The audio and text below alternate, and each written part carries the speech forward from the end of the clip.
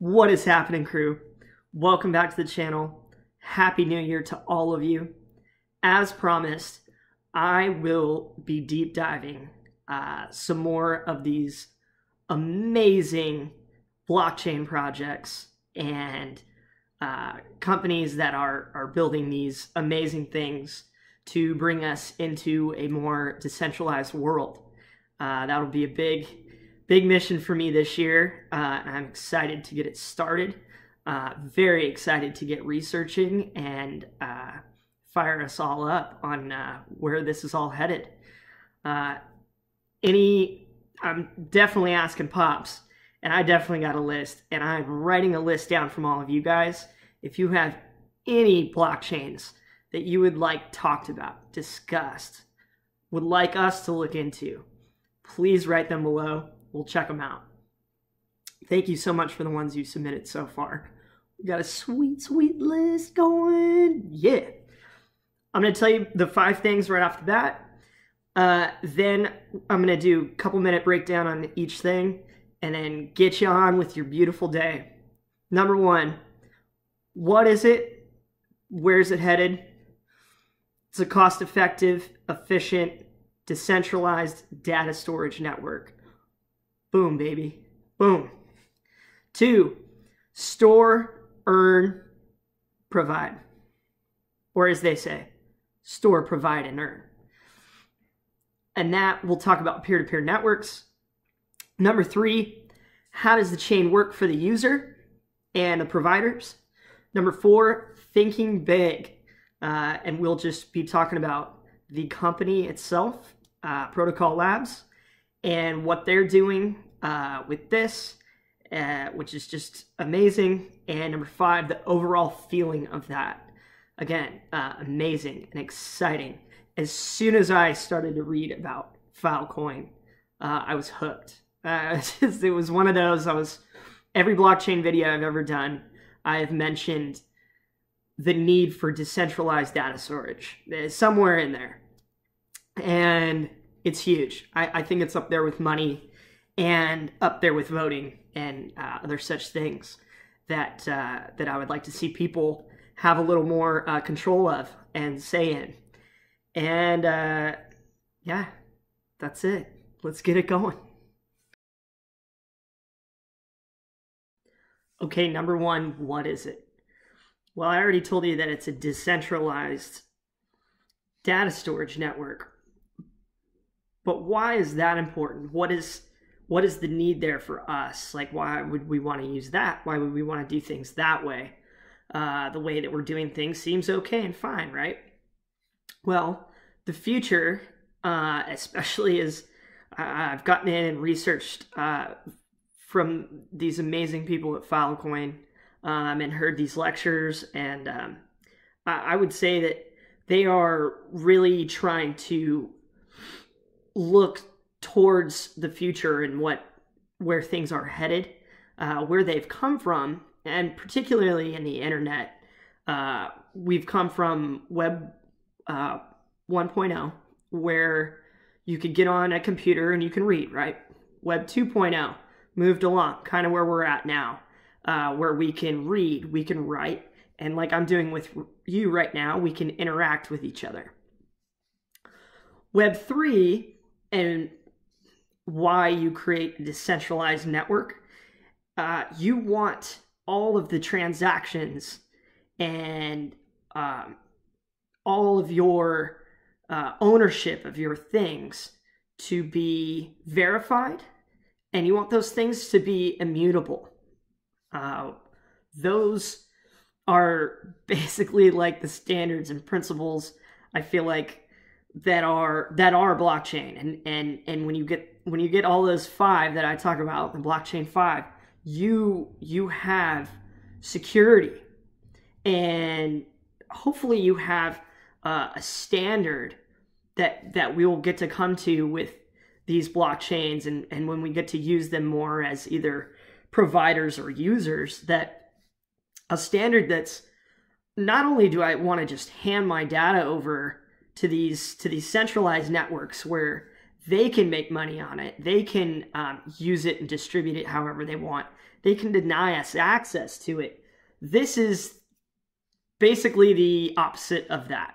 This is an attempt to move into the opposite way, empower you, and to create a whole network of us to be able to share our information with securely, quickly, and hopefully inexpensively.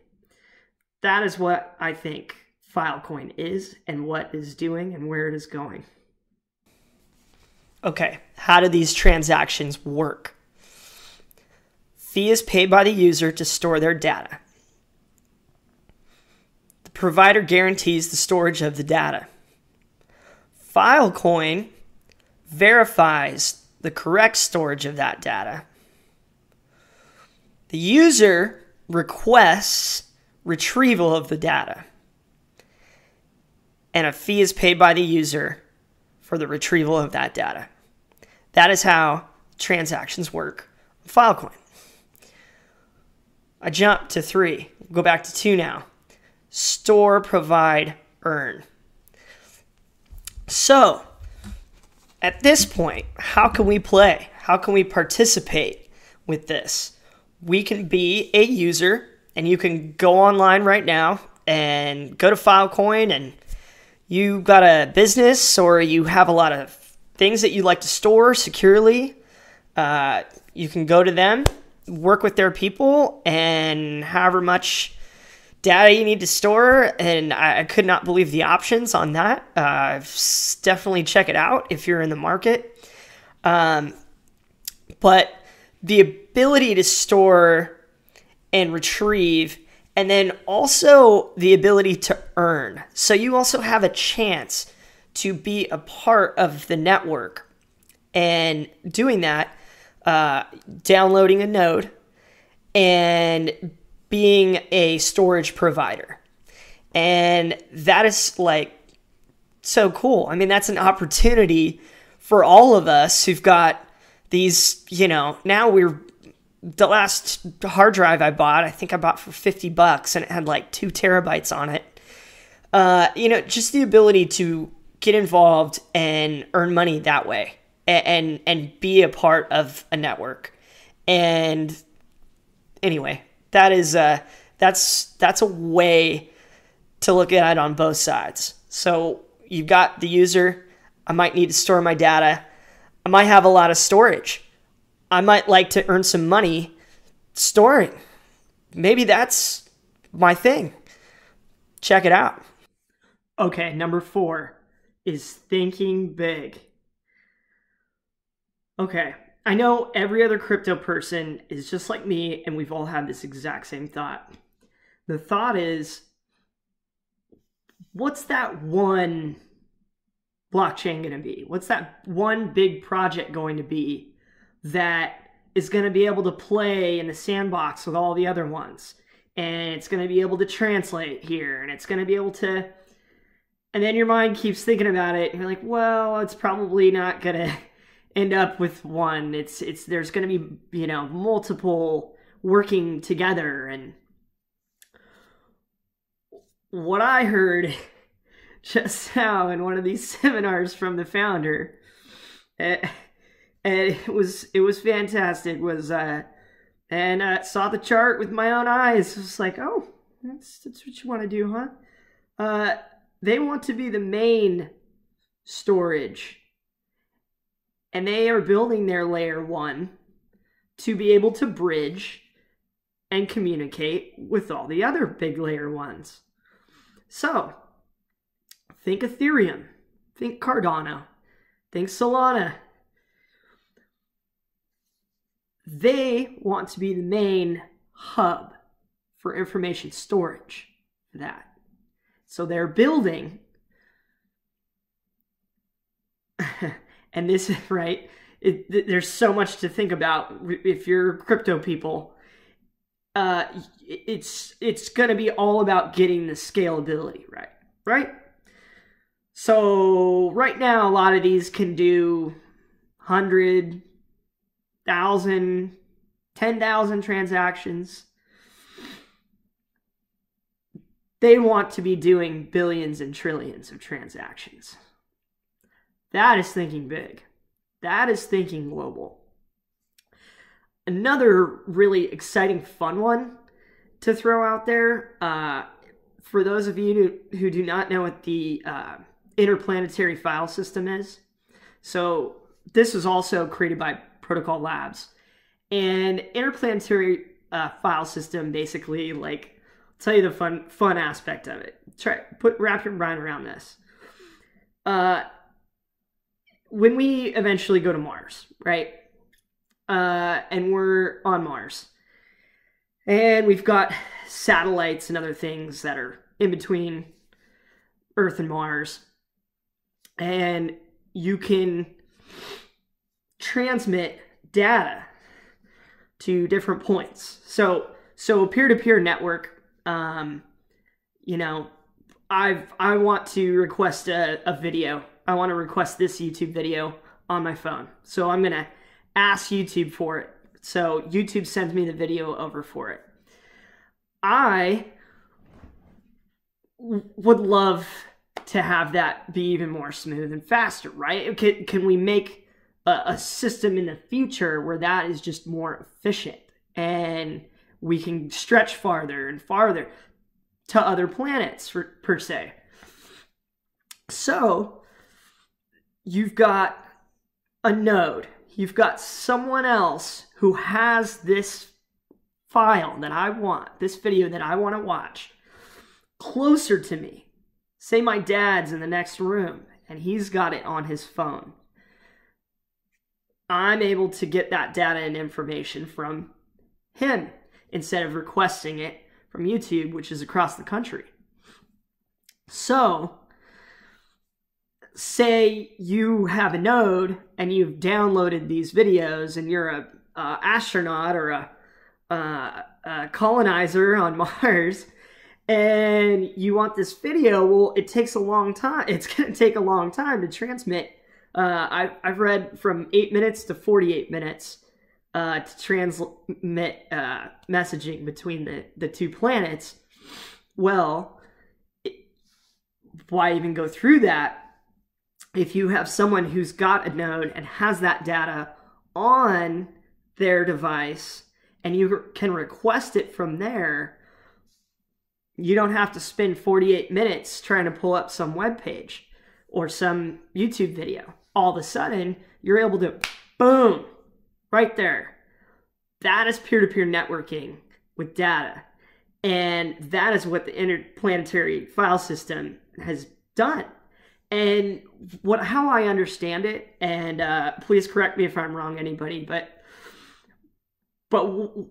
why Filecoin and why crypto had to come into the picture of that is you need people to be nodes. You need people to download the blockchain so that that information, data can be shared at those different points, the network, all around the world, and eventually here in space and on different planets and all that. And so requesting that from each other and having it at closer distances, and also giving it a more robust system or network for your data, because you have more and more devices verifying those transactions. I almost said blooty. It was like booty and blue in the same thing. The beauty of blockchain, everybody. The beauty of blockchain. Pretty cool stuff. Pretty cool stuff. Okay, we'll go right into number 5. Overall feeling of Filecoin. Any blockchain project that wants to create a decentralized global community and design it in a way that provides a service for all of us that we can engage with, earn from, store our information, request retrieval for our information. I was so impressed with what I saw just in their chart about how they're going to be indexing the data so that they can get it back to you faster.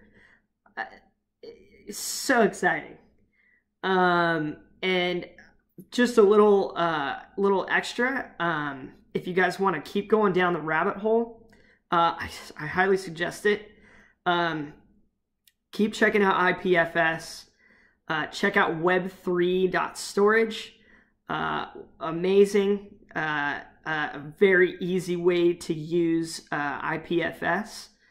And other forms of cloud storage, other projects that maybe are not necessarily rivals with this, but are doing a similar thing, might have a similar niche.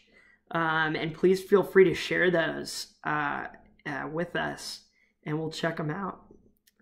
Yeah, that's what I got for you on Filecoin today, everybody. I hope you have a great week and stay awesome.